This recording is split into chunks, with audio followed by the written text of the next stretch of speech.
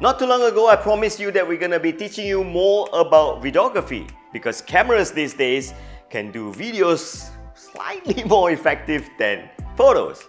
And we all find that shooting videos are way much easier than photos. You agree? And this is to start you correctly. Today's lesson, what is frame per second? In fact, the whole YouTube has gone crazy about choosing the right frame per second, otherwise your video will break. That's not true. Frame per second. This happens because when you actually look at a video or movie, it's actually not a movie, it's actually a series of photos played back sequentially very quickly, like 25 photos in 1 second. And that is why it's called 25 frames per second. But the world is littered with a lot of different frames per second. You have 24 frames per second, you have 23.97 frames per second, and then you have 25, 30, 60, 100. What are they? How do you use them? Subscribers, good news. This lesson that you're about to enjoy comes directly from our recently launched e-learning of videography. Not too long ago, we started a new project. We call them co-branded e-learning. What does that mean? It means that we're making e-learning truly affordable by having good international and kind brands coming in and sponsoring your education. So if you go onto my website and check out this course is proudly sponsored by Holyland, and you get 17 video lessons filled with how you can get started with videography. You should check out this e-learning now and enjoy the price. Look at the price now. Look at the price before the sponsorship. So if you sign up now, you're going to get it at this amazing price. And as such, let's get started correctly with frame per second. So in the previous lesson, I introduced to you the big four of making good videos, which is the script or the story, and the shot itself, the sound, and the editing. At this point, you're probably thinking that, hey, where's the camera? Well, here's the thing.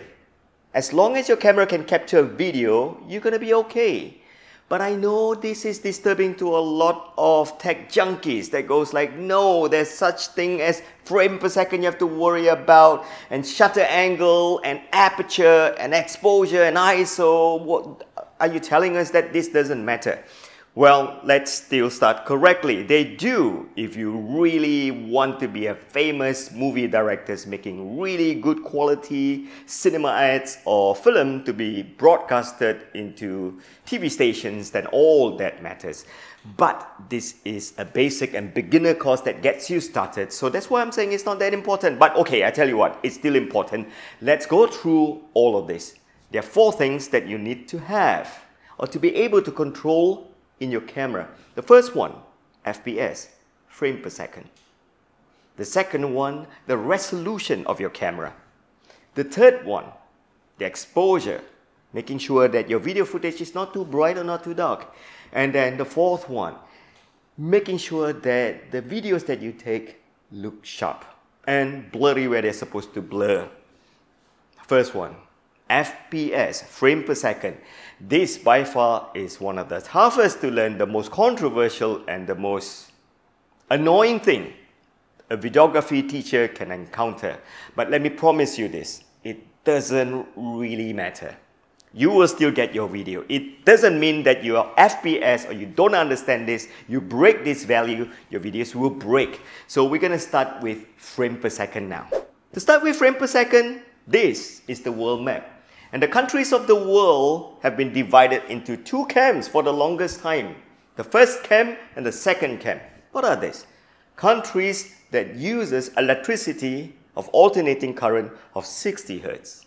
And countries that alternating current of 50 Hz. Which means that countries here, the polarity of the electricity will flip 60 times per second. And here 50. What is that? Why am I learning electricity? Hang on. This is your battery.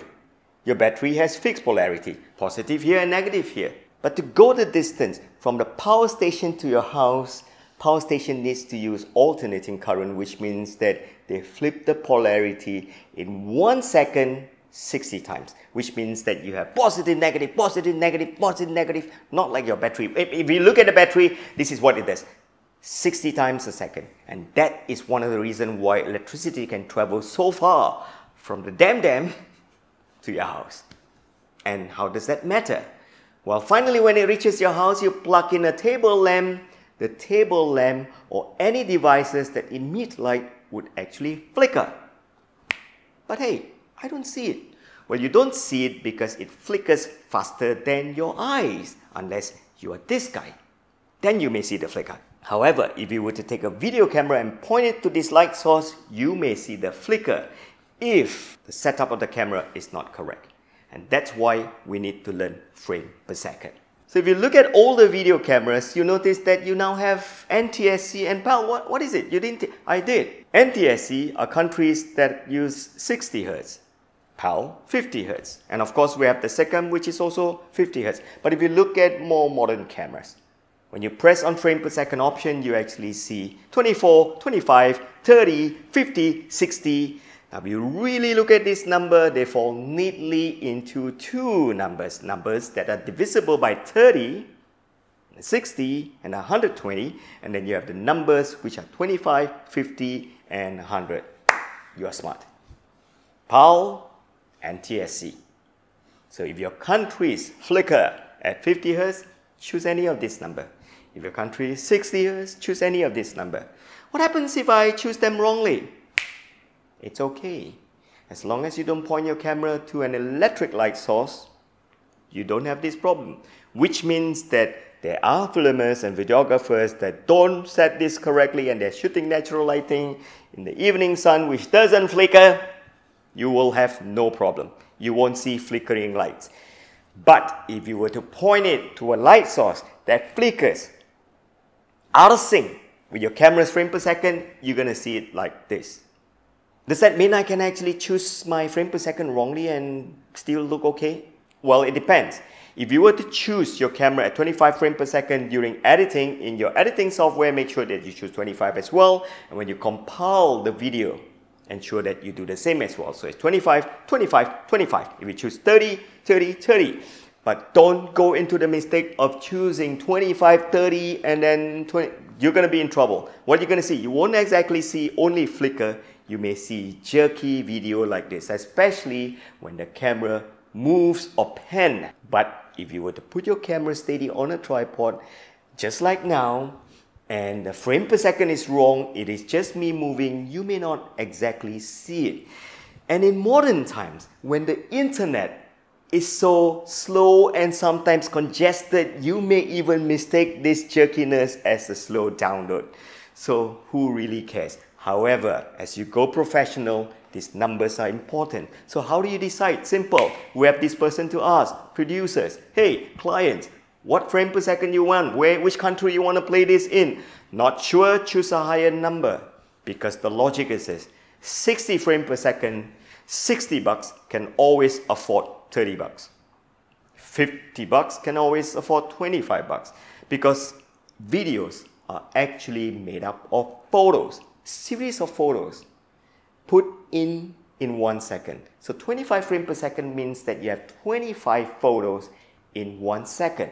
And when you play them back, they look like a video. It's a little bit like your photography time-lapse. If you're a photographer, you would have understood this. If you look at my e-learning of landscape photography, we go through time-lapse and it's sequential photos being played back. So the more frames you have in per second, the more fluid it is.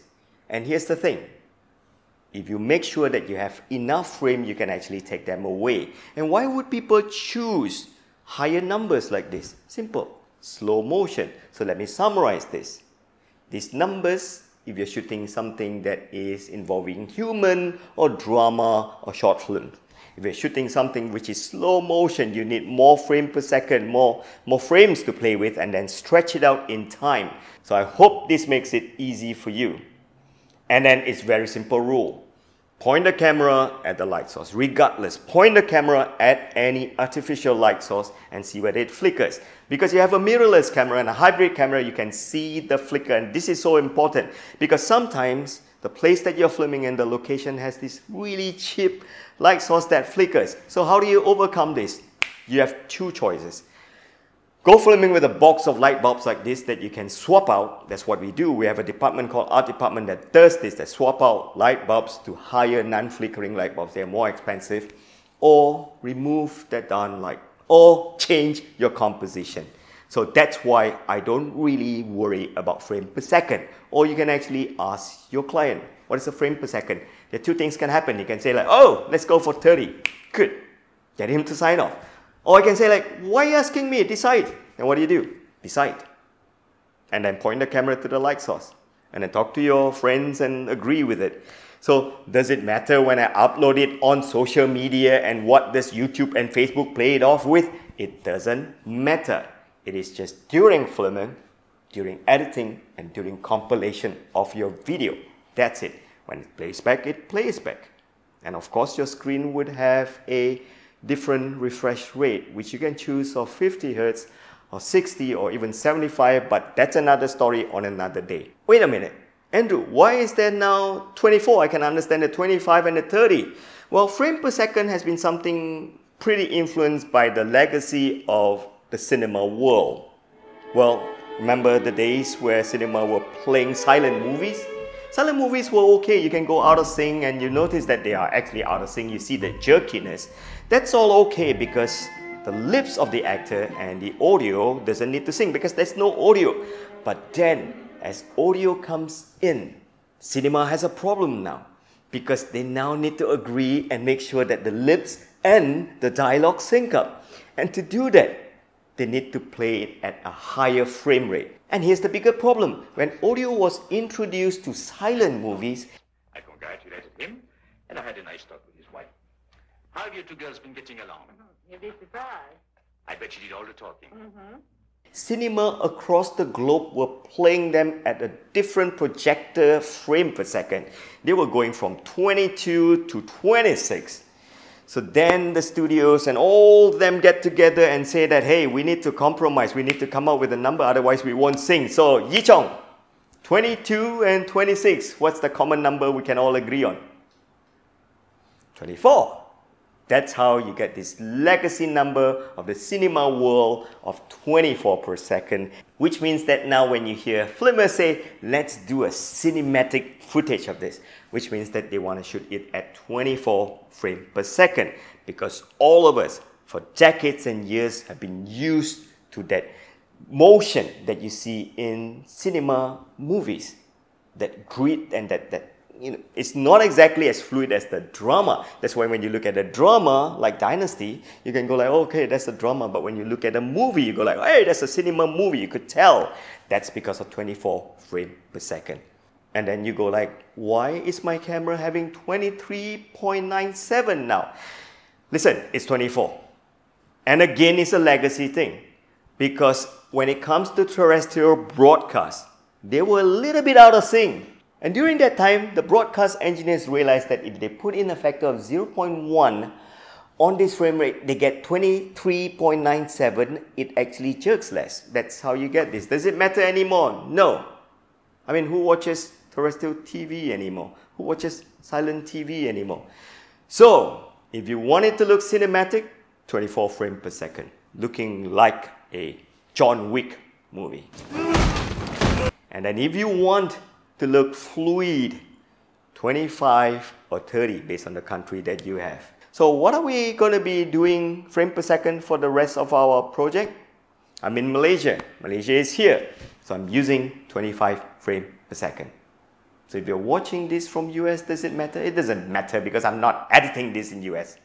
And my light source doesn't come from United States. So I hope you enjoyed this lesson. If you do, head on to this e-learning here on this website. Take opportunity of this great price that you're enjoying here and look at all the video lessons that you can learn. You can learn things like resolution, frame per second, how to set up your camera correctly, how to add light to your shoot, how to focus correctly, how to work with actors, how to work with scripts and turn them into storyboards, dialogues, and know when to cut and what all these cuts and transitions do. We need your support.